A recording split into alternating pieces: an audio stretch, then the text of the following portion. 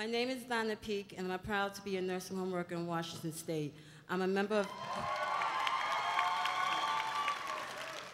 SEIU Healthcare 775 Northwest, standing with thousands of nursing home workers in Washington. I worked for many years as a CNA at a nursing home in New York and was a member of Local 1199.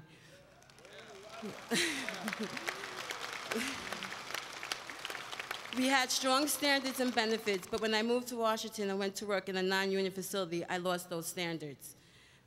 When SEIU negotiated an agreement with my employer to prevent union busting, we were able to form a union at my facility. Now we won 14% raises, wage scales, and a voice for every employee at our nursing homes. I finally feel like we're on our way winning standards like we won in New York.